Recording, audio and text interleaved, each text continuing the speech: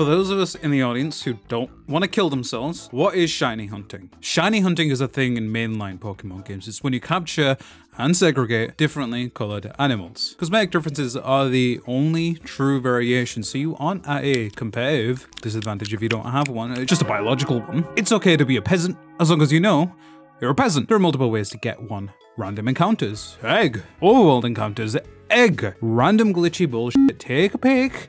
Peasant. Shinies were introduced in Generation 2, and like 3 seconds later they said, man, children fucking suck. Split. Game Boy Pokemon cannot be taken to the Game Boy Advance and onwards, so those shinies you might have earned are cool, but they are useless trash and should be discarded as such, just like you goddamn peasant. So now that we're all up to speed, I really hope you like seeing grubby hands press buttons and do some anonymous bullshit, which is a weird thing to enjoy. But you do you, cause fuck it. If I have to go through this, so do you. Why am I being such a baby right now? Well, I wanted my very own shiny. Not one that the game gives you, mind you, but a shiny legendary. A valid use of the Master Ball. Knowing that shiny hunting was made easier in later entries drove me to want to do this the quote-unquote real way. Honestly, Lugia shiny isn't even that good. But well, I thought it's not about the experience. I pondered, surely it's not going to take that long. I contemplated. This is why humans were never meant to think. First of all, what the hell even is this? Where does the patience come from? You're telling me that if I turn my DS on and off thousands of times and then sit through the same animations over and over and over again, that there's a good chance I'll get screwed over and get nothing in return? Just absolutely nothing. Well, obviously, I'm gonna make this my personality going forward. GameFuck said, wouldn't it be funny if people willingly participated in our sick fetish and actually tried to hunt these things? How far do you guys think these stupid dum-dums would go? Listen here, game freaks. I might be stupid, but I'm not dumb. 1 out of 8,000 resets, they say. You know how long it takes to do that? Well, pull out your protractors. Pull out that weird sharp thing people used to stab me in school with. Let's do a seance and figure it out. Theoretically, one shiny reset takes like half a minute. Theoretically, this adds up to 2 resets per minute. However, this equation does not consider the fact that you will be on your deathbed from bottom while resetting. This is where you add the wall into the parentheses. The wall has the quadratic potential to seem so interesting that it shall intrude on your mind and distract you from your resets. Then you fall asleep. Pythagoras theorem, cosine. Your head smashes into the wall falls asleep. So in conclusion, it's more like 6 resets an hour, but let's be fair and go with 2 resets per minute at maximum mashing speed. 10 minutes is 20 resets. 60 minutes is 120 resets. 600 minutes or 10 hours is 1200 resets. 10 hours of this, and you aren't even at a quarter of the resets needed to get so-called full odds. Full odds doesn't even guarantee that you encounter a Black Tom Cruise, so 8,000 resets nets you roughly 70 hours, or in mathematical terms, half a battle pass. I have to admit, it's fitting that shiny hunting requires you to press the A button so much, because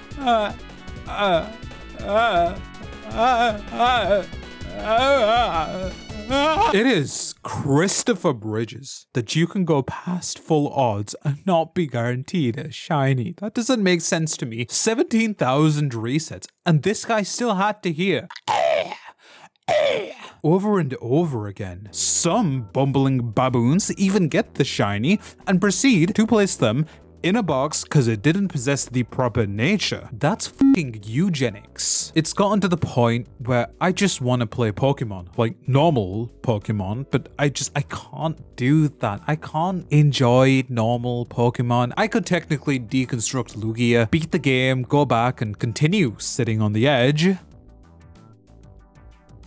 But the thing is, I don't see the point of doing that. Not having Lugia after all this time throughout the rest of the playthrough would itch the fuck out of my brain and remain there rent free. I started playing Omega Ruby back in October, or at least I tried to. I played a few hours, enjoyed the game somewhat, but it felt iffy, you know, iffy. Like I wasn't fully engaged with the experience because almost the entire time I had the Pokemon game that I was ignoring in the back of my mind, and so I didn't bother continuing or else. I'm not entirely like this with all the games that I play. For example, I finished a bunch of Halo games in preparation for Infinite, but I haven't really played Halo Wars 2. Checked out the demo, it remains the only Halo game I've never finished, and somehow my brain is fine with that. But in the case of Pokemon, not being able to find this shithead makes me want to erupt. And I don't like erupting, meaning I just have to keep my head down and keep pressing the dumb little buttons, and I don't want to do that anymore. These chuckle fucks got me to wrap a goddamn rubber around my DS. I'm on the Dead Rising workbench trying to improve the speed of my resets. Don't you understand?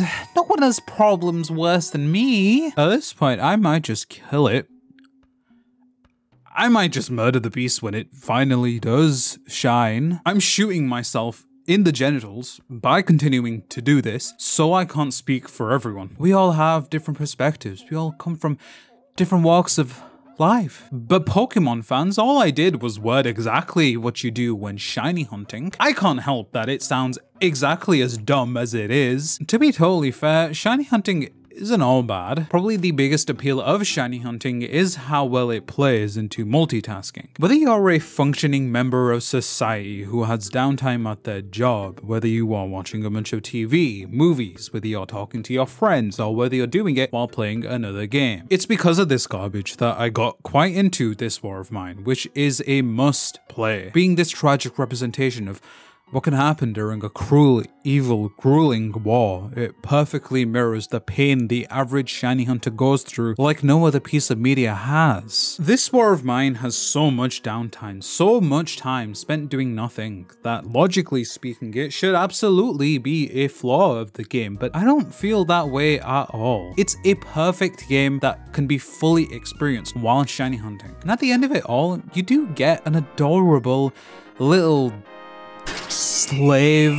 To Game Freak's credit, this has become less and less of a hassle as the generations went on, as they added in better rods, trinkets, events, and also integration with Pokemon Stay Away From Me, which is apparently the easiest game to get shinies in. Even they are telling you guys to chill the fuck out. To my knowledge, it is controversial to state that making it easier was a good thing, which I kind of understand. You want this historically difficult thing to feel rewarding when you get it, but at the same time, the floodgates have been thrust open, so it really shouldn't matter, and it's always been random. People have obtained a shiny through pure dumb luck, with no effort on their part. At this current point, they clearly just want players to be able to actually obtain these things. And listen, I hold the same attitude towards games like Destiny, or Borderlands, or Warframe, where you need to get on the 24/7 gamer grind to get a rare loot to boost your defense by 1 point. At that point,